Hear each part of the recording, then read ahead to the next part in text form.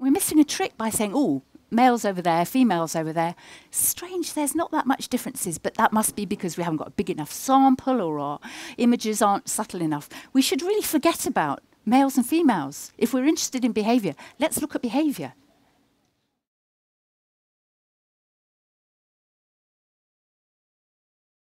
It's not to say that environment, postnatal learning, plasticity isn't just as important, but some of those very early biological factors might be helping us understand why the two sexes experience risk differently.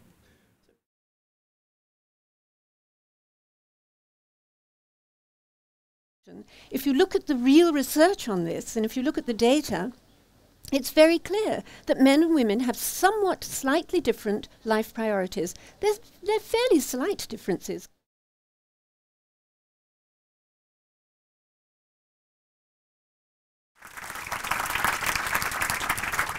Good afternoon.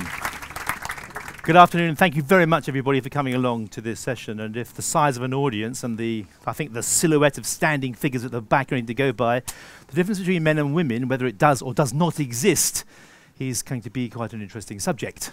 So thank you all for coming, and I'm staying for what I hope will be a scintillating 45 to 50 minutes that really looks at the question of, are men from Earth and women from Earth? This seems to be the central point of it. On my fridge for many years has been a lovely magnetic postcard, one of my favourite postcards.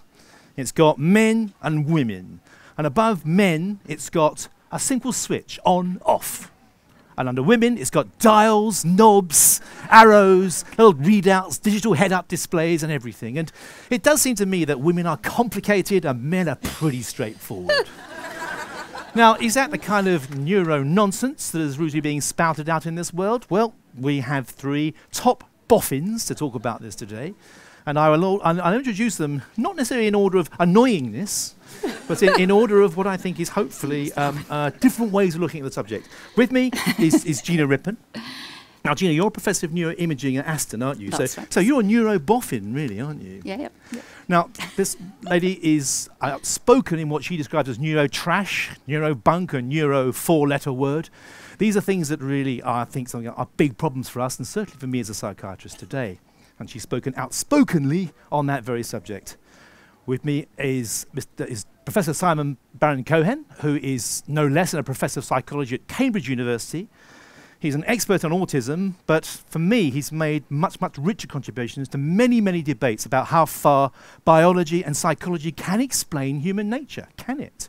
He's written many books on the subject. The Essential Difference, I think, is your book that addresses the issue of gender difference. And also, I think you've written a book in this country, it's called The Science of Evil is the American title, isn't it? Yeah, so 0 Degrees of Empathy. 0 Degrees of Empathy is the English title, so that's something. And in the blue corner, we have Helena Cronin. Now, Helena is co-director of the Centre for the Philosophy of Natural and Social Sciences, and she's a philosopher by training, but actually she's not really. She's that rarest of things, a practical philosopher. And her way of being practical is through evolutionary science. She's an unashamed Darwinist, and we'll be hearing it from Darwinism a little later, I think. Yes. But first of all, I want to give each of them 3 minutes, and once again, you know, Chatham House rules and timing rules apply here. Gina, I'd like you to go first. And I'd like you to tell us what you think about this idea. Is there a difference between men and women, and is it all biological? Okay.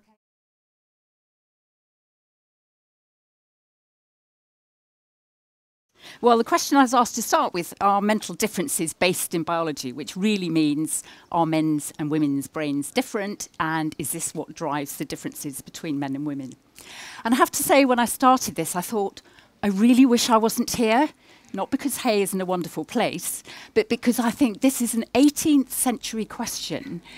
Wonderful advances in technology in the 21st century, amazing ways of imaging the brain, fantastic ways of looking at big data sets, and yet we're still asking 18th century questions and still coming up with 18th century conclusions. I think it's time we moved on.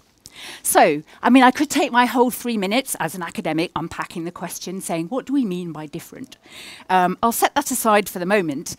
But I do think that we should be careful that lots of people say, well, when I say different, I mean on average, or these types are more common in males and females. I think we need to be careful because I don't think that's the message that gets out there.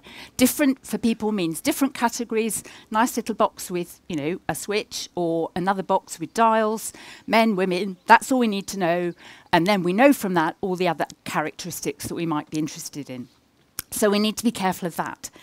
So just quickly in the remaining 2.5 minutes, re-examining the evidence.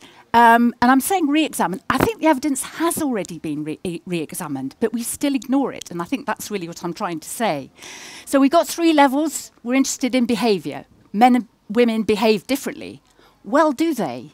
There's a wonderful paper came out recently with a title I wish I'd thought of, Black and White or Shades of Grey, where somebody re-examined all the so-called psychological sex differences which characterised men and women and found that actually they're not really categories. If you have a single dimension, you'll find that the scores of males and females are pretty equally distributed along that dimension. So we shouldn't be thinking about behaviour in terms of categories. And this was like 120 plus psychological characteristics, including, you know, fear of failure and masculinity and femininity even.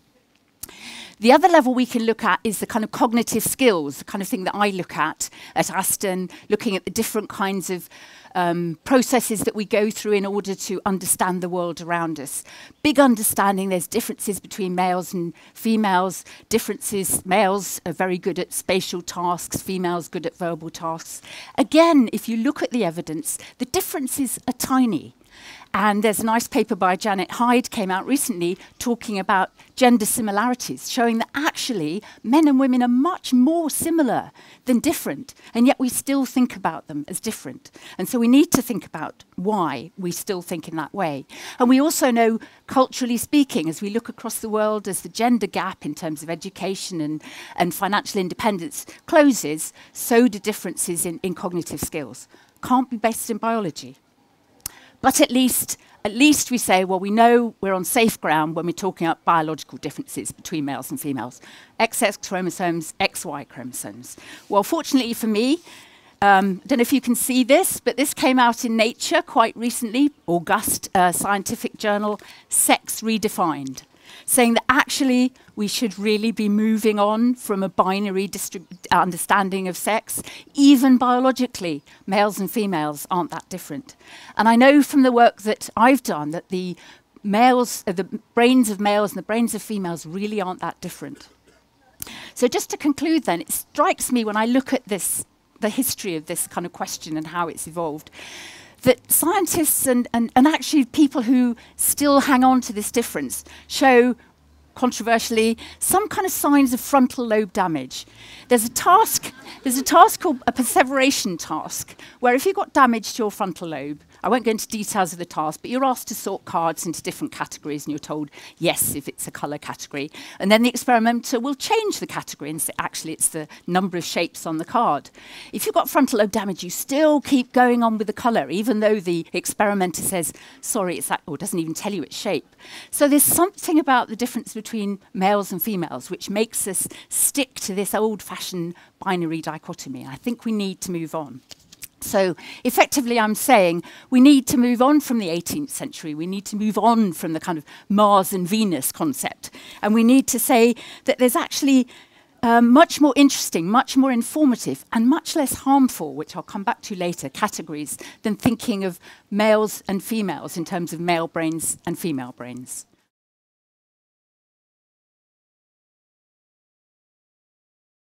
So I'd probably start off by saying that I agree with Gina, surprisingly.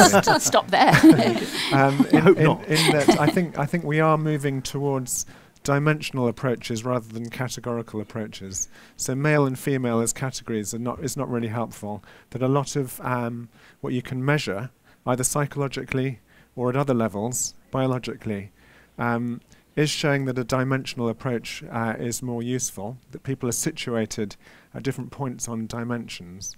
A second point of agreement is actually that any differences you find when you compare groups of males and groups of females are really quite small and subtle, and that the similarities are probably more evident than the differences.